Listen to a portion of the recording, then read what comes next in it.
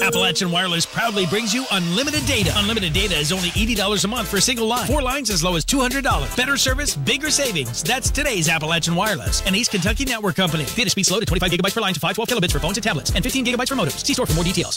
The fight against contraband is a fight that all jails are facing all across our region.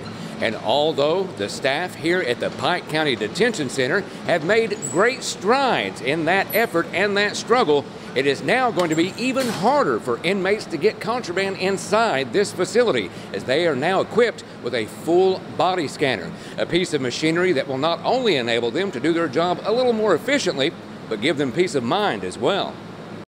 If an inmate would want to sneak contraband into this jail and they're willing to insert or swallow the contraband, they'll be able to get it in this facility. This machine will be our first line of defense on detecting any kind of contraband that may be inserted or swallowed into their body.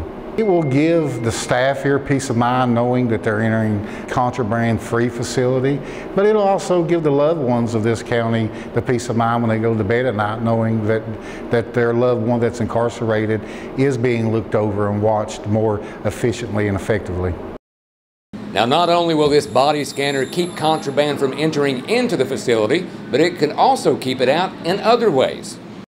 Well, it's a good deterrent, because would you want to try to come in the jail if you know you're going to get a full body scanner and be able to see that you have something on you? Do you want to take that chance of getting time and doing prison time, possibly introduction of contraband into a jail?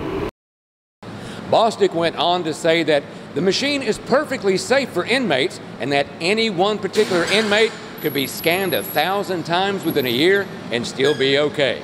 Reporting from Pikeville, I'm Shawn Allen for EKB News.